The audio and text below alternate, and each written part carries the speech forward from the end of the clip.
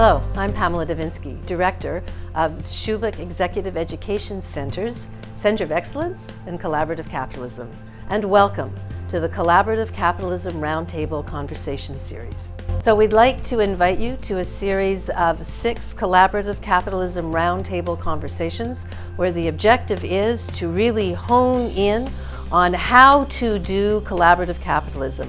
How do we make sure that we achieve profitability while at the same time driving material impact on the seemingly intractable social issues, where that conventional divide between social issues and business issues is dismantled, and we understand that doing great business is also about addressing social issues. So this morning we held the first of the 6 Collaborative Capitalism Roundtable conversations. There will be 5 more conversations over the following 5 months. We invite you to come, join, participate, be part of the conversation, and the outcome is going to be a book that outlines both the how-tos and the model of how to do collaborative capitalism.